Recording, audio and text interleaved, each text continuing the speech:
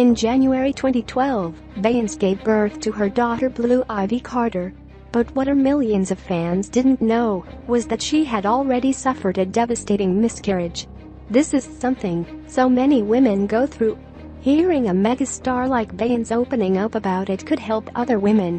About 2 years ago, I was pregnant for the first time, she tearfully explained in her HBO documentary, Life is But a Dream.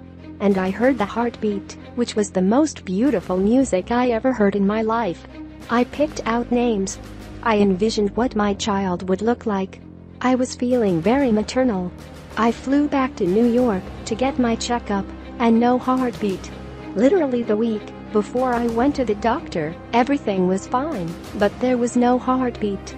I went into the studio and wrote the saddest song I've ever written in my life. In 2013, Beyoncé sat down with Oprah in a rare interview and explained how her miscarriage was the most difficult experience of her life and why she kept it a secret for so long.